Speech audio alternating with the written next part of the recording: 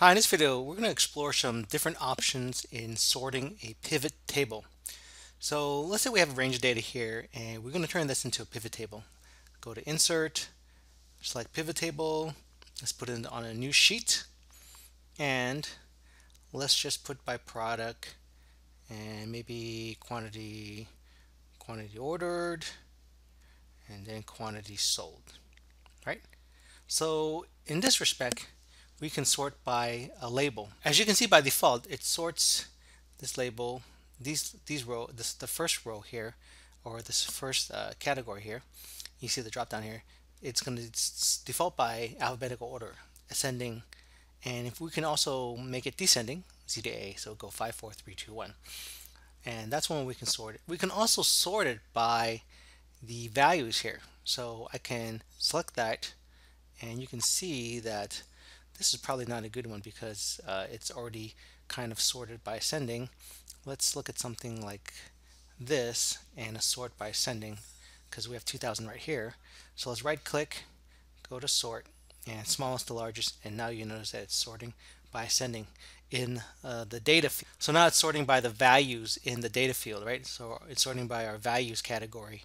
We have our product in the rows category, and this column category just has the sum of the values because there's more than one values in the values field, right?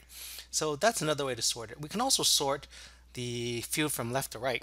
So what I can do is add another field into the rows category, right? So now I've got a couple different rows categories. Let's put this into the table view. Go to report layout. By default, when you create a pivot table, it shows it in compact form, and usually it's kind of nicer to show it in table form, right? It gives you a little bit better view of it. This is probably something you're a little bit more used to.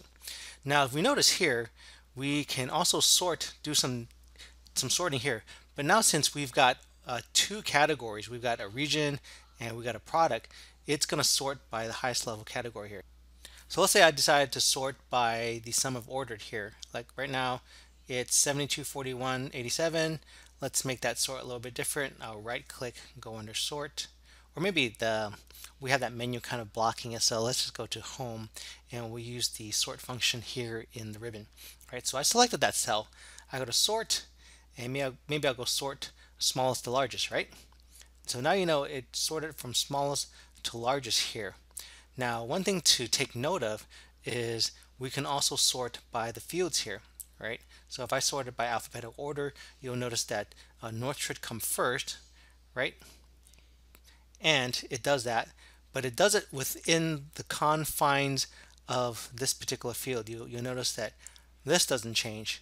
But if I change the sort order of my totals here, you can, if I clicked on that total here, 72, 200, 284, 142 should come next. So if I go under there, I click smallest to largest. Now you notice that it does sort by that, right?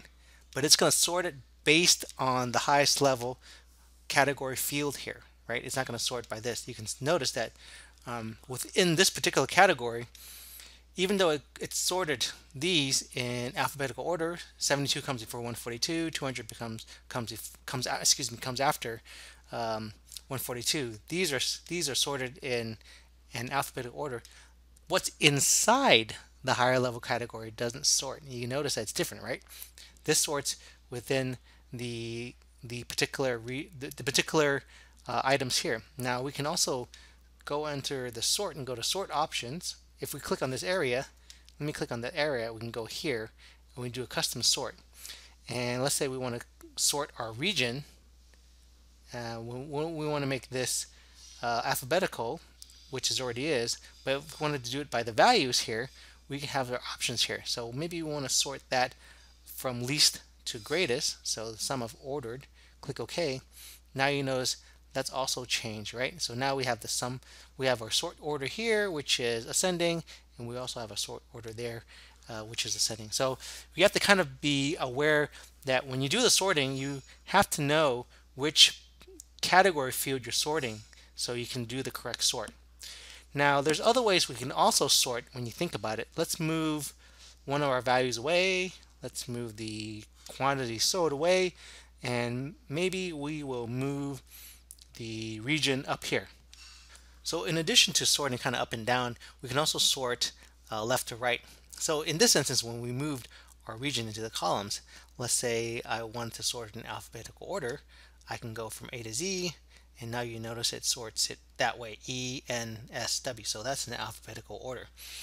Now, if I wanted to do some sorts within the rows, let's say, for example, I wanted to sort everything in item 3 ascending, I can also do that. So if I wanted to sort item 3 and just sort here in the values here ascending, I can click in my values category here, any of the cells here, right click, or maybe I'll just go under the sort and filter here and do the custom sort, and it's going to come up with a different window. You see that it's a little bit different.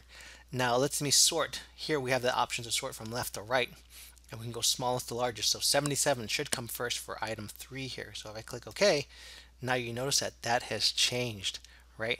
And so when you change the fields and kind of move it up in the columns, you can do also some additional sorts within the values area. Now, let's say, for example, you didn't really care about sorting in the data, the value section, and you just wanted to sort this, and you were kind of particular in terms of where you wanted to show up. You wanted north to come up first, and then south, and then east and west. You can actually move these. So if I hover over these and it turns into a four-sided arrow, I can kind of move this over here. You can see it turns into a bar there. I can move that there, and north changes there. And another way to do that customized sort is I can also type in the word. So if I wanted to put south over here, I could just type SOUTH, south, and it's going to change. It's going to exchange places with that. So in a pivot table, there's many ways you can sort, and you can sort. You can sort in the category fields. You can sort in the values fields, and you can sort in the categories fields whether they're in the rows or in the columns. So there's many options for you to kind of look at data differently within a pivot table by sorting your fields and also your values. So I hope that helps. Thanks for watching.